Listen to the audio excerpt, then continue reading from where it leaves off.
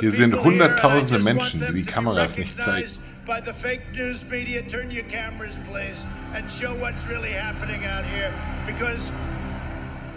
Diese Menschen wollen das nicht länger hinnehmen.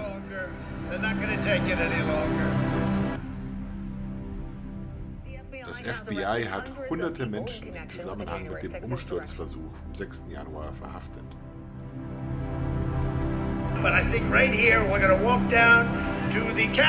Ich glaube, wir werden jetzt zum Kapitol spazieren, um unsere mutigen Volksvertreter zu unterstützen. Jacob Lang is an American hero. He saved 2 lives on January. Jacob Lang ist ein amerikanischer Held. Er hat beglaubigt 2 Männern das Leben gerettet. Diese Menschen wären sonst gestorben. Jacob Lang sitzt immer noch im Gefängnis. You saved a man's life or a woman's life, you were considered to be a hero.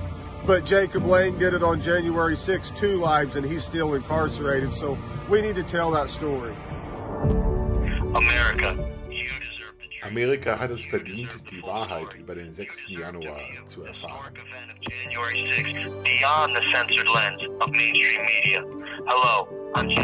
Mein Name ist Jacob Lang. Ich bin ein 27-jähriger politischer Gefangener und sitze seit 17 Monaten in Einzelhaft. Viele dieser Bilder sind noch nie öffentlich gesehen worden. Sie erfahren hier die Wahrheit über den 6. Januar, der Tag, an dem Patrioten auf den Stufen des Kapitols geschlagen und sogar ermordet wurden.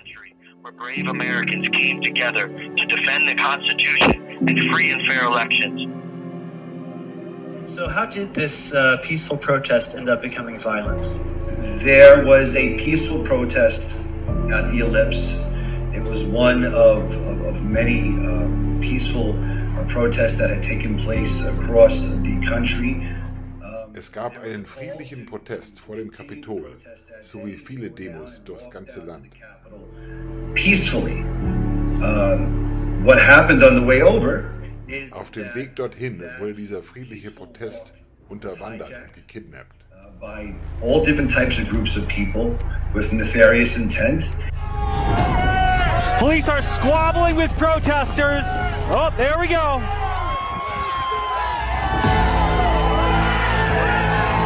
And they just breached the Capitol again.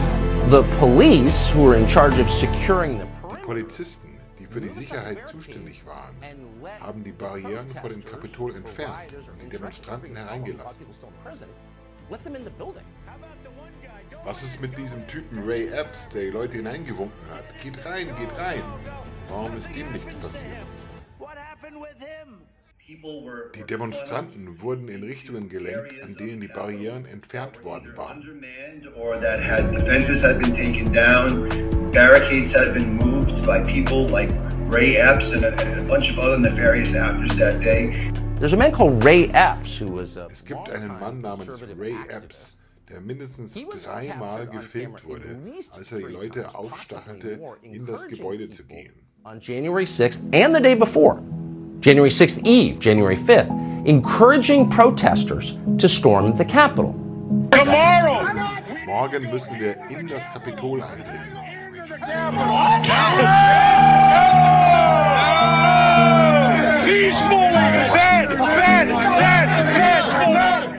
Spitzel, Spitzel, Spitzel.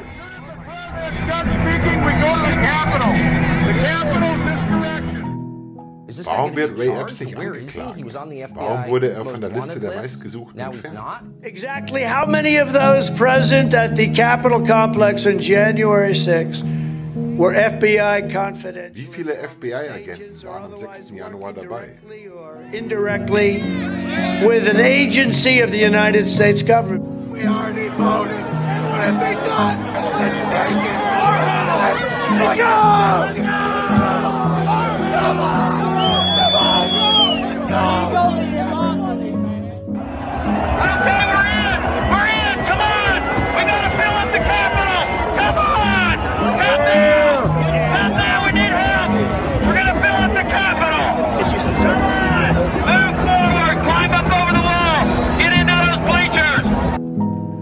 There was the largest manhunt in America. Nach der größten Menschenjagd der FBI-Geschichte scheint sich niemand für diesen Mann auf dem Fernsehturm interessiert zu haben. And yet this guy is not only unidentified, nobody in authority seems interested in the slightest in finding out who he is. Haben FBI-Agenten am 6. Januar teilgenommen? Ja oder nein? In the events of January 6th, yes or no? Sir, I can't. Kein Kommentar. Did any FBI agents or confidential Haben FBI-Agenten am 6. Januar Gewaltverbrechen begangen? Kein Kommentar. Did any FBI agents or FBI Haben FBI-Agenten oder Informanten Gewaltverbrechen angeregt? crimes of violence on January 6th? Kein Kommentar. Allegedly, the story goes that a man Angeblich hat ein Mann Rohrbomben vor den Parteizentralen am 6. Januar deponiert. Seitdem haben wir von diesem Menschen nichts mehr gehört. Nobody telling us anything beyond it. I live in DC. There's a camera on Ich every lebe in corner. Washington. Hier gibt es Capitol überall building, the White Videokameras. House, the most secure buildings possibly in the world. We're seeing Tucker Carlson, Joe Rogan start to show that the FBI had. Es gibt immer mehr Informationen, dass das FBI am 6. Januar beteiligt war. Was sagen Sie dazu? What is your assessment as you're watching more and more of this information come out? Well, I have been watching, and I've been watching it very closely, and a lot of people. Ich habe das sehr genau verfolgt. Die Häftlinge des 6. Januar werden sehr unfair behandelt. Vor allem, wenn man ansieht, wie die andere Seite behandelt wird. So-called other side is treated, but this pipe bomber or bomber, who knows if it was a pipe? Who knows what it was? Dieser Rohrbombenleger wurde niemals gefunden, obwohl es dort überall Kameras gibt. Ich kann mir vorstellen, dass sie sehr genau wissen, wer das war. And I would imagine they probably know who he was, and I guarantee he wasn't one of. Er war auf jeden Fall nicht einer der Demonstranten. Die Demonstranten protestierten gegen eine gestohlene Wahl. Der eigentliche Staatsstreich war am 3. November. Wir haben die größte Wahlbetrugsorganisation aller Zeiten zusammengestellt. An inclusive voter fraud organization in the history of American politics.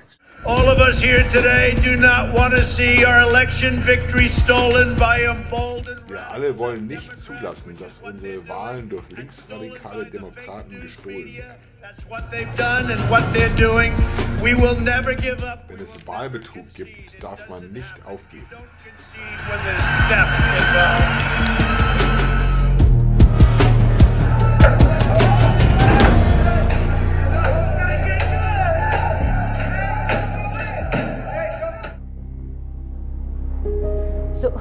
Wer hat die Türen des Kapitols aufsperren lassen? Above, which seems like it was a magnetic lock system and the door could be opened from a distance. That's the mystery. Who opened this door? Who had knowledge of how to open this door so that this gentleman could let people in? Diese Männer scheinen nach oben zu blicken, auf die Tür zu deuten und zu bitten, dass sie aufgesperrt wird. Trotzdem hat sich das FBI nicht für diese Männer interessiert.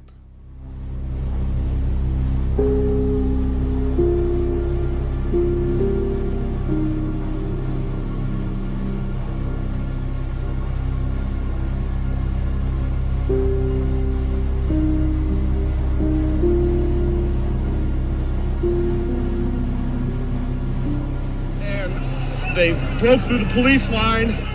Die Menschen haben die Polizeikette durchbrochen, die Türen sind auf. Wir gehen jetzt rein.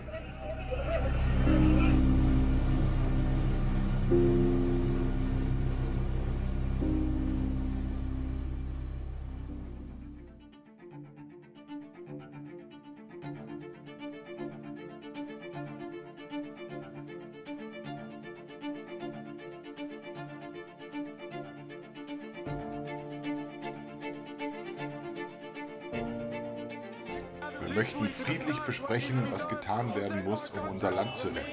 Bitte bleibt friedlich.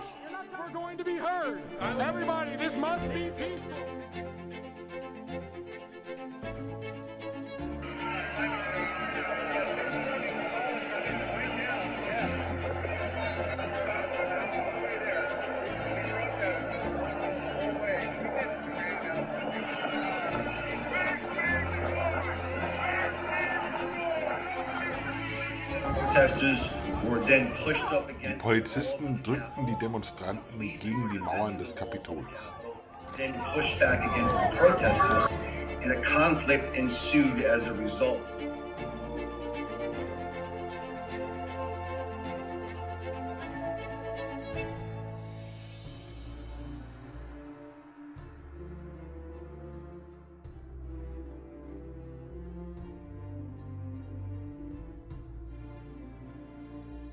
Wenn die Menschen die Wahrheit über Roseanne Boylands Tod wissen würden, würde das alles verändern. Die meisten Aufnahmen von gewalttätigen Demonstranten stammen aus dem Westeingang des Kapitols, kurz nach Roseanne Boylands Tod. Sie wussten, dass die Menschen dort zerquetscht wurden. Wir riefen Hilfe, wir sterben. We're dying. Help, help. What you're currently witnessing. Sie sehen hier Kapitolpolizisten, die ihrem Amtseid zuwiderhandeln, das Leben der Menschen zu beschützen.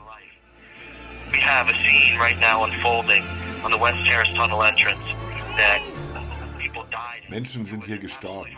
Es war eine groteske Szene der Polizeigewalt. In American history, we have thousands of people who witnessed Roseanne Boylan's death. Tausende haben gesehen, wie die 34-jährige Roseanne Boyland aus Georgia von der Kapitolpolizei getötet wurde. Sie wurde über den Haufen gerannt, zertrampelt, mit Pfefferspray besprüht und starb in meinen Armen.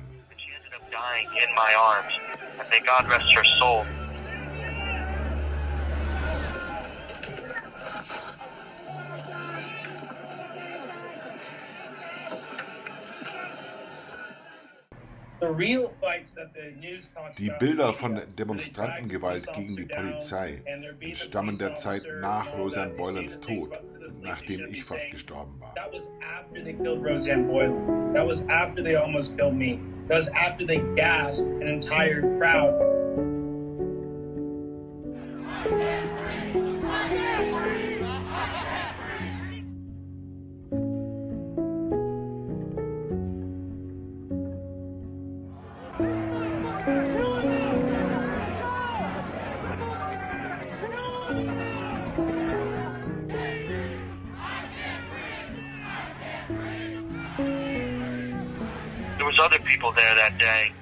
Es gab auch andere Zeugen, so wie Philip Anderson, ein schwarzer Patriot aus Texas, der sich vor kurzem an die Öffentlichkeit gewandt hat.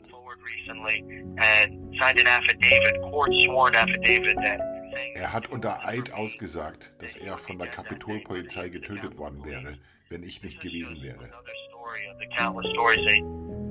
Are horrific, from January 6th of people being shot with tear gas canisters, hit with rubber bullets. Menschen wurden mit Pfefferspray und Gummigeschossen beschossen und mit Stahlschlagstöcken attackiert. Die Kapitolpolizei ging an dem Tag teilweise mit äußerster Brutalität vor.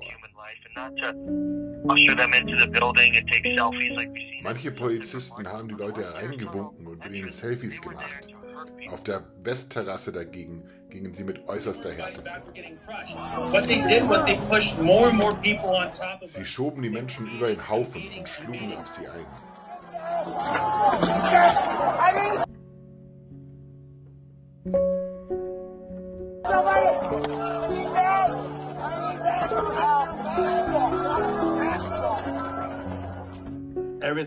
Alles, was sie über Roseanne Boylands angebliche Drogenüberdosis gesagt haben, ist eine Lüge. Sie wurde ermordet. Ich hielt ihre Hand, als sie starb. Everything she felt, I felt as well, because I was right there next to her at the bottom of the pile, holding her hand. Es gibt nichts Schrecklicheres, als zu sehen, wie unbewaffnete Männer und Frauen von unseren Polizisten ermordet werden. Eine Polizistin schlug auf die bewusstlose Roseanne Boyland ein. Here's how you know the Capitol Police are evil. Als Roseanne Boyland bewusstlos und sterbend am Boden lag, schlug eine Beamtin der Kapitolpolizei mit einem Schlagstock auf ihren Kopf ein. Dies wurde später als objektiv gerechtfertigt beurteilt. Objectively reasonable. I think they said objectively, or maybe they said something. Yeah, they ruled that was reasonable. I'm like, hold on. How's it reasonable to beat a dying woman over the head with a baton?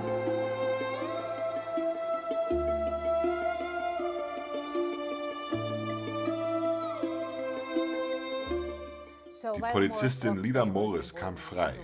Roseanne Boyland ist tot.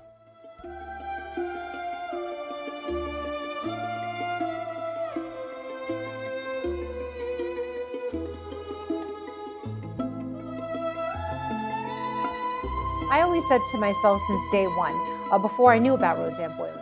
Ich habe mich immer gefragt, was Trump-Anhänger, die normalerweise sehr pro Polizei eingestellt sind, dazu bringen könnte, dermaßen aggressiv gegen die Polizei vorzugehen. Dann habe ich erst von Roseanne Boylands Tod erfahren. And the fact that we're actually watching a woman being brutalized by a police officer and being crushed by a crowd, and when they tried to pull her out of the crowd. Zuerst wurde sie von der Polizei niedergeknüppelt und dann, als die Menge sie herausziehen wollte, wurden sie mit Tränengas beschossen. That is the real story, and if people knew that there was a chance that police possibly killed another protester, not Ashley Babbitt, but Roseanne Boyland, and that the reason that these Wenn man weiß, dass die Trump-Anhänger erst aggressiv wurden, weil sie einer Frau das Leben retten wollten, verändert das die ganze Geschichte.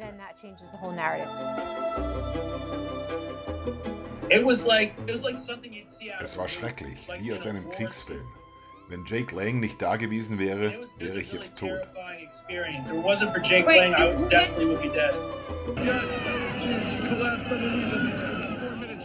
Roseanne Boyland bekam etwa 4 Minuten keine Luft. Sie lag unter einem Haufen von 6 Menschen.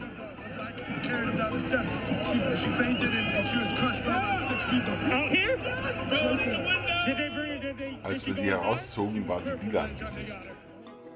She was murdered by the heads of the Capitol Police, and this was witnessed by thousands of Americans on the steps. Tausende Menschen haben gesehen, wie Roseanne Boyland auf den Stufen des Kapitols von der Kapitolpolizei getötet wurde. Ich habe dabei zugesehen, wie sie gestorben ist. Jeden Tag in Einzelhaft sehe ich ihr Gesicht vor mir und bete für sie.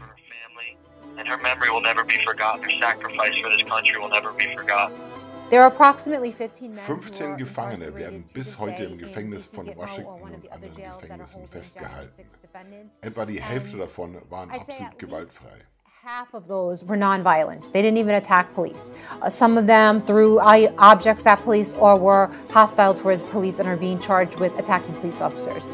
But 15 people. 15 Menschen sitzen immer noch im Gefängnis, die versucht haben, Roseanne Boylands Leben zu retten und dabei von der Polizei mit Tränengas beschossen wurden. Saved their lives that were underneath the pile of protesters that were on top of Roseanne Boyland, but were getting tear gassed and hit by police, anyone that tried to save these people's lives.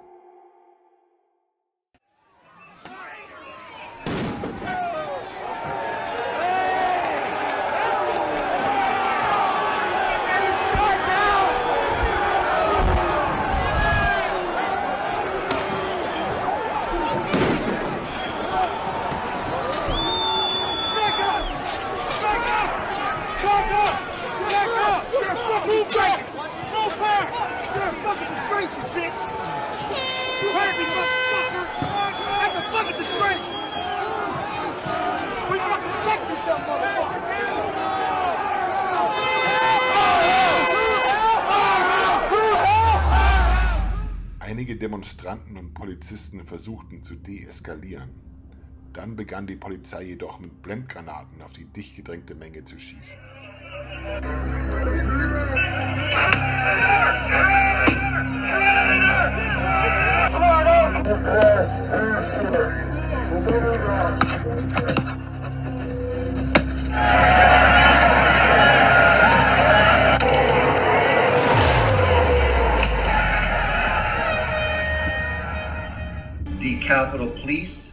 Die Kapitolpolizei hatte zu wenig Personal anwesend, obwohl Präsident Trump und andere dazu aufgerufen hatten, sie zu verstärken.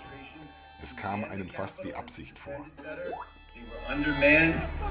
It feels like intentionally to provoke a conflict. A conflict happened that day, and as a result, you have this massive dragnet where everybody who had the courage to go to DC. Die geringe Polizeistärke entfaltete eine Sogwirkung, mit dem Ergebnis, dass jeder, der an diesem Tag nach Washington ging, um für freie Wahlen zu demonstrieren, zum Beschuldigten wurde.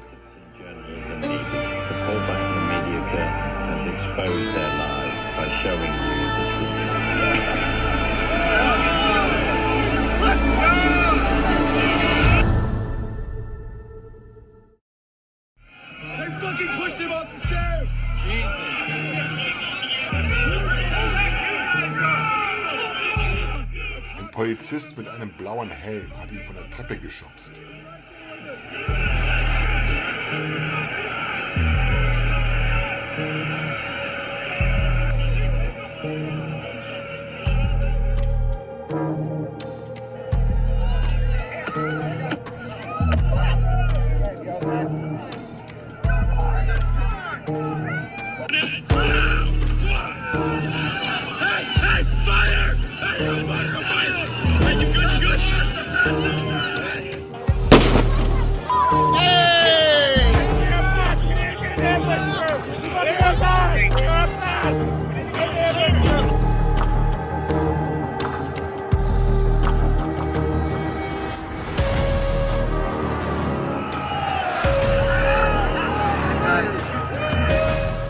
Erst haben sie hereingelockt, dann haben sie umstellt und attackiert.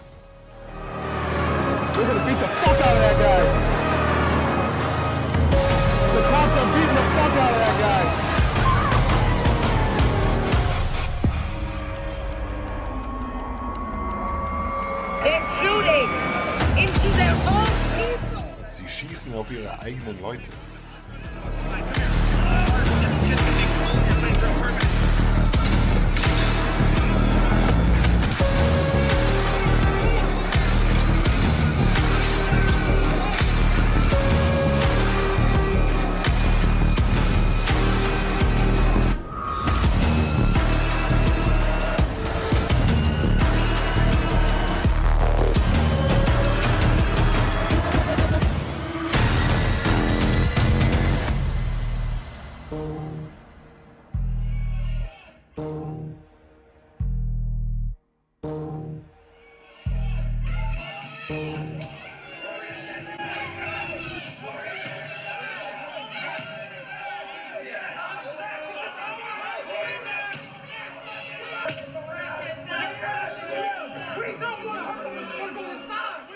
Ashley Babbitt war eine Demonstrantin, die vom Kapitolpolizisten Michael Byrd erschossen wurde.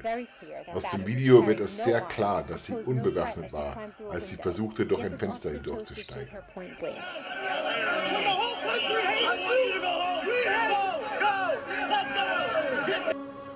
Obwohl im Flur ein gesamtes SEK-Team zur Verfügung stand, verließen die Beamten plötzlich ihren Posten an der Tür.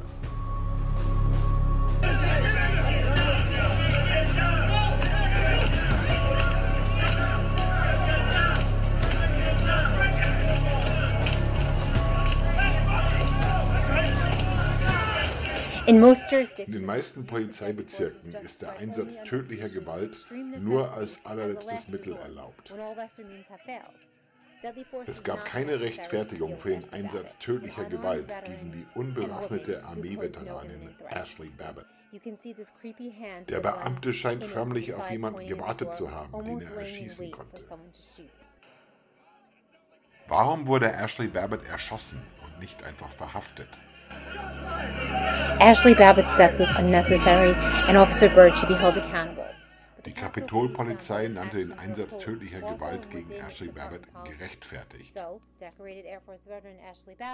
Ashley Babbitt ist jetzt tot und Michael Byrd wird als Held gefeiert. Das ist die verkehrte Welt, in der wir leben. You have the fake news right after the Nach dem sogenannten Staatsstreich berichteten die Fake-News-Medien, dass eine Frau erschossen wurde, aber selber schuld war, eine Frau an einer Drogenüberdosis gestorben war und 2 Männer einen Herzinfarkt. Fast forward a year and a half till now, and so much more information has come out on those people's deaths, and that's documented. Inzwischen wissen wir sehr viel mehr über diese 4 Todesfälle, aber die Mainstream-Medien halten immer noch an ihrer Geschichte fest. The mainstream media has not yet gone back to retract what they said originally. Eine Tränengasgranate traf Benjamin Phillips und verursachte einen Herzinfarkt, der ihm das Leben nahm.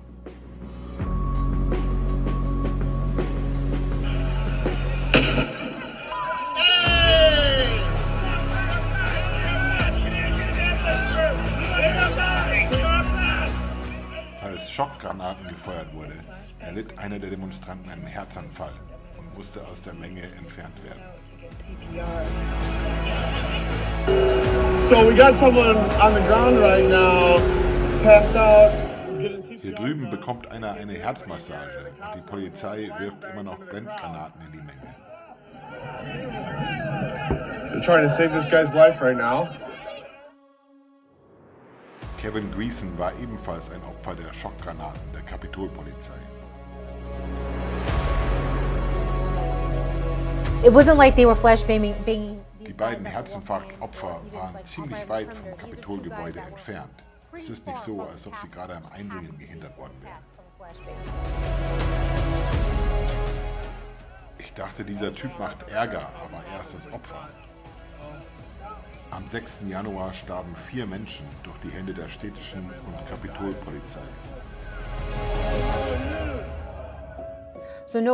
Die Mainstream-Medien haben sich nie für die Blendgranatenopfer interessiert. Wenn man sie googelt, erfährt man nur, dass sie am Herzinfarkt gestorben sind. Die Medien behaupteten sogar, dass sich einer mit dem Taser getötet hätte. The cop grabs him and throws him back. Der Polizist schnappt ihn und schleudert ihn nach hinten. See, watch. Tries to reach in and pull him out. The cop grabs him and throws him back into that corner. Nope, you stay right there. Das Opfer hier wird von den Polizisten in die Ecke gedrängt, damit sie ihn dort schlagen können. He's thrown back into the corner and they proceed to beat him. You see the one guy in the yellow right there who's reaching over and beating him with a stick. The other riot cops to the left reaching over and beating him to the stick. Now he's cowering in the corner down on the ground, covering up. Das Opfer kauert in der Ecke und versucht, die Schläge abzuwehren. That's rage. The officer with the white shirt, the foreground, the bottom right.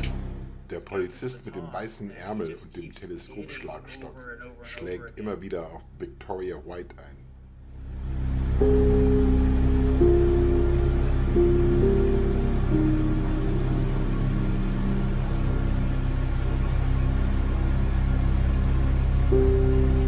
So Joseph, I'm seeing this officer in the white with the baton hitting dozens of times. Der Polizist schlägt dutzende Male zu, mit dem offensichtlichen Ziel, jemanden zu verletzen. That is correct. He is without question inflicting damage on Victoria White. Victoria White wird mit Reizgas besprüht und bittet um Gnade. Man kann auf dem weißen Stoff ihr Blut erkennen. On the white piece of clothing behind it, there's blood all over it. She is obviously in distress. She is obviously defenseless. To the point where look at that. Look at that. This is a grown man. That is a collapse. Ein erwachsener Mann schlägt mit dem Teleskopschlagstock auf sie ein. Diese Waffe soll laut Polizei nur unterhalb der Schulter verwendet werden. Nur in Notwehr. And it's supposed to be used below the shoulders for self-defense or to disable somebody with a weapon. And it's only supposed to be used above this. There he goes punching. Jetzt schlägt er mit der Faust auf sie ein, wie ein Tier. That's an animal.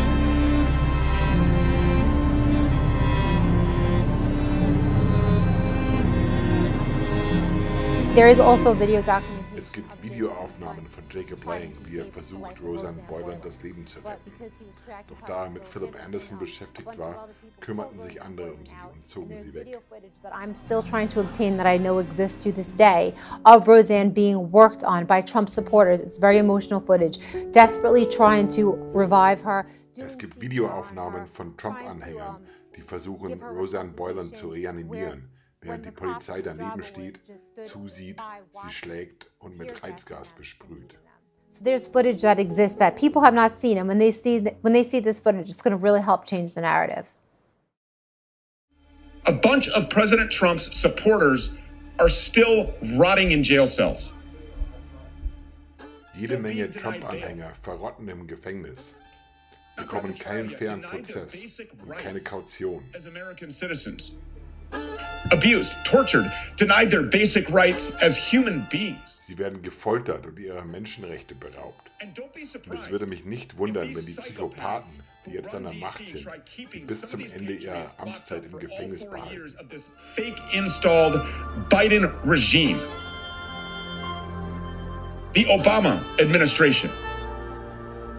And they'll do it just for the sick thrill of it. Jacob Lang ist einer dieser politischen Gefangenen. Er wurde kurz nach dem 6. Januar verhaftet. Das heißt, er sitzt schon seit über einem Jahr im Gefängnis. And these worthless courts have repeatedly refused to let him out on bail while his trial is pending. In Washington werden über 90% der Gewaltverbrecher freigelassen, aber Jacob Lang bekommt keinen Prozess und keine Kaution. Whatsoever. They're just let back onto the streets. In D.C., more than 90% of criminals are let out with no bail whatsoever. They're just let back onto the streets, where, of course, a lot of them continue committing crimes because, hey, why not? In New York and in San Francisco. In New York, San Francisco und Philadelphia werden geisteskranke Obdachlose laufen gelassen, bis sie jemanden umgebracht haben. And keep in mind that last summer, thousands of Antifa and Black Lives Matter domestic terrorists. Im Sommer 2020 haben BLM und Antifa-Verbrecher Polizisten angegriffen, Molotow-Cocktails auf Regierungsgebäude geworfen, Polizeireviere niedergebrannt, Läden und Kirchen niedergebrannt und $2 Milliarden an Schäden verursacht. Over the summer of 2020 in just a 3-month period in the name of a career criminal. Sie taten dies im Namen eines Karriereverbrechers. Viele wurden verhaftet, aber auch gleich wieder freigelassen. Without bail. Was January 6th different from other protests around the country that had occurred previously that spring and that summer, and if so, how? Nach dem Tod von George Floyd gab es 337 Proteste und gewaltsame Ausschreitungen, bei denen Sachbeschädigung begangen wurde. And or other crimes were committed. Of those 535 plus riots that happened in a 10-week span. Diese 537 Ausschreitungen ereigneten sich in einem Zeitraum von 10 Wochen. Das heißt, jede Woche gab es 50 dieser Art. In property damage being done.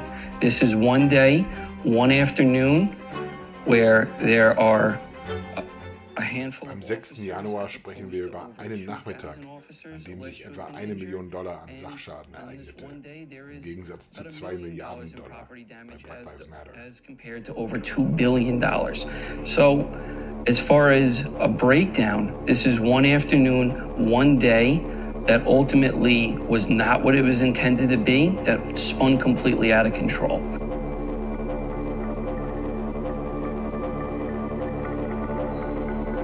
We begin tonight with a nation already on edge in the coronavirus pandemic as protests turn violent across America. Bei den Black Lives Matter Ausschreitungen im Sommer 2020 wurde Sachbeschädigung in Höhe von $2 Milliarden begangen. Due to the riots that swept the nation.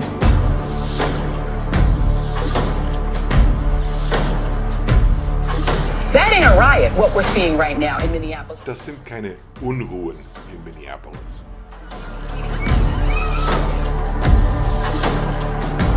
How I characterize this is Die Proteste hier sind weitgehend friedlich. Generally speaking, unruly. We must ask ourselves, what is the hidden agenda? Warum werden die Verhafteten des 6. Januar so anders behandelt als die BLM-Randalierer? I argue to you tonight, all punches. Gewalt ist nicht gleich Gewalt, moralisch gesehen. Antifa, anti-fascism, which is what they were there. Antifa heißt Antifaschist. Keine Organisation ist perfekt. Es gab auch Gewalt.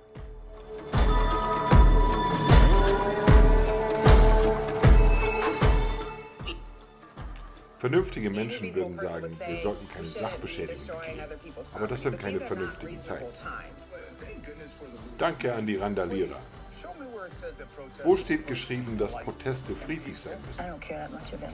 Statuen sind mir egal. Weitgehend friedliche Proteste in Kenosha, Wisconsin. Solche Ausschreitungen gab es schließlich schon immer.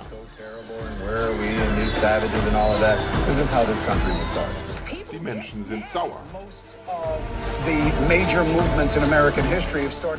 Die meisten Protestbewegungen gerieten irgendwann in Konflikt mit der Regierung. Wir sollten uns unserer Geschichte bewusst sein. Remember your history before you judge your present.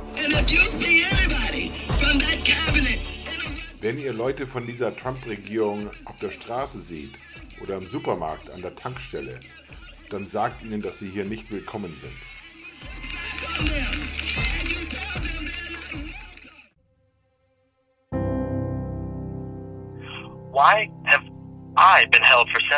Warum werde ich seit 17 Monaten ohne Kaution festgehalten, während die BLM und Antifa-Randalierer die Polizisten angegriffen haben und Gebäude niedergebrannt haben, mit Samthandschuhen angefasst werden?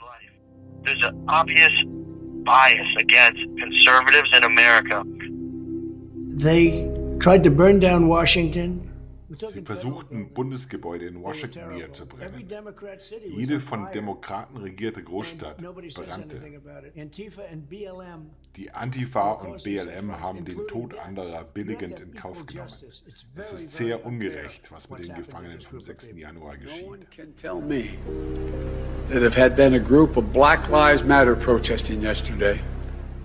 Wir wissen alle, dass BLM-Demonstranten sehr viel anders behandelt worden wären als die Gruppe Randalierer, die das Kapitol gestürmt haben. Das ist inakzeptabel.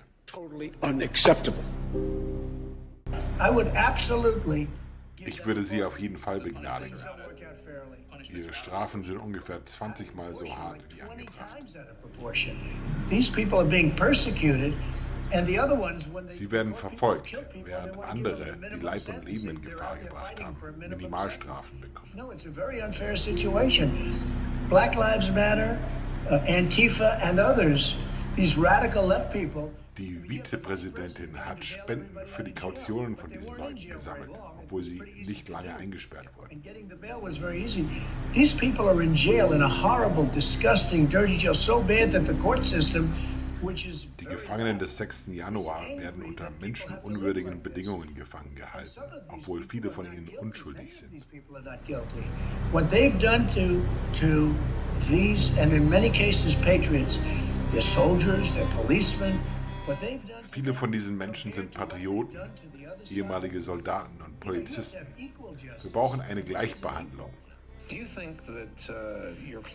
Ist Ihr Mandant Edward Jacob Lang ein politischer Gefangener? I think that under these circumstances, under these charges, the only reasonable conclusion that anyone can draw from the Er wurde mitten in der Nacht verhaftet und überstellt, darf seine Familie nicht sehen, muss sein Trinkwasser durch einen Socken filtern, sitzt in einem Loch, wo er keinen Sonnenlicht oder menschlichen Kontakt hat. For months at a time, being denied access to his attorneys, having a beard that is so thick. Er darf seinen Anwalt nicht sehen, bekommt seinen Bart nicht rasiert und seine Haare nicht geschnitten. Die einzige Schlussfolgerung, zu der man kommen kann, ist, dass Edward Jacob Lang und diese Männer wie politische Gefangene behandelt werden. Edward Jacob Lang are being treated as political prisoners. And as a result of that, he has spent the last several months since late January in the DC jail, where he still is currently. That is correct, under harsh conditions. Now we're harassed on a daily basis here. They send prison guards in to watch our units. Sie teilen uns Wärter zu, die mit Black Lives Matter und linken Gruppen sympathisieren, die uns einer Psychofolter unterziehen und ständig die Regeln ändern. They change the rules on us all the time. They wake us up in the early morning hours on September 18th when they had that rally, January 6th rally for us, Washington. Am 18. September, als es eine Solidaritätskundgebung für uns gab, weckten sie uns sehr früh auf und ließen uns mit unseren Matratzen durchs Gefängnis marschieren. Es ist eine Psychofolter, um die Leute zu brechen.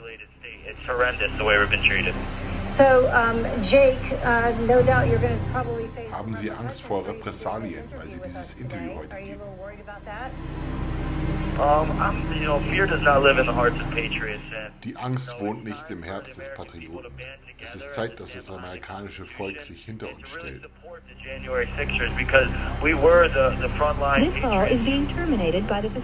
Diese Verbindung wird leider unterbrochen. Yes. All right. Interesting. Someone didn't like Da hatte wohl jemand etwas auszusetzen. Jake Lang, who appeared here on this program recently, is different. Jake Lang is trapped in the DC Gulag. Jedes Mal, wenn Jake Lang sich mit seinen Anwälten trifft, wird er danach für 2 Wochen in Einzelhaft gesperrt, angeblich wegen Corona. In the name of stopping COVID, because he remains unvaccinated.